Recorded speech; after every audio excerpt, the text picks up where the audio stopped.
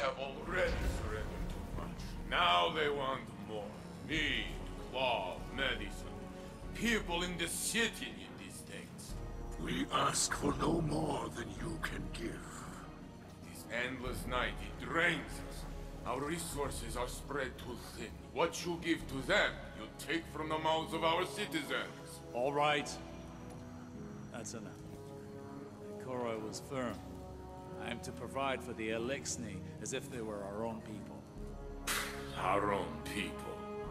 Lakshmi was right. You are too political an animal, Osiris.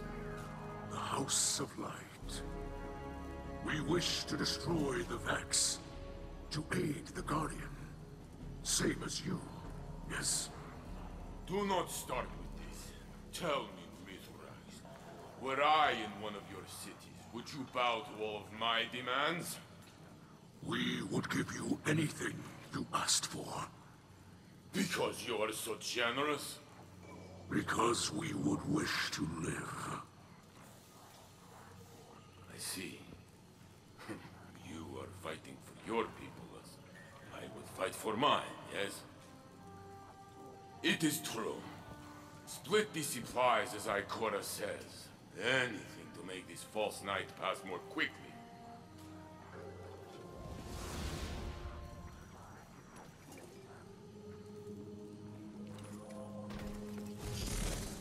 Interesting.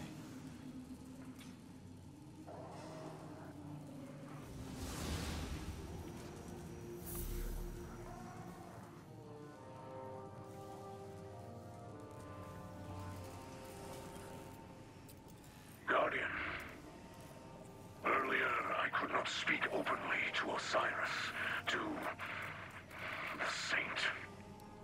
I wanted to shout.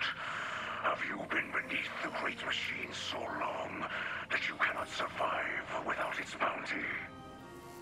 But fear stopped my words. Yes, my Elixni are here, warm, safe, inside high walls. But this endless night, it is like a weapon. It attacks the heart. An invisible foe sieges your people, so they look desperately for an enemy. And after so long with nothing, my people finally have something to lose. Please, Guardian, seize more data from the Vex, and let us shatter this foul night.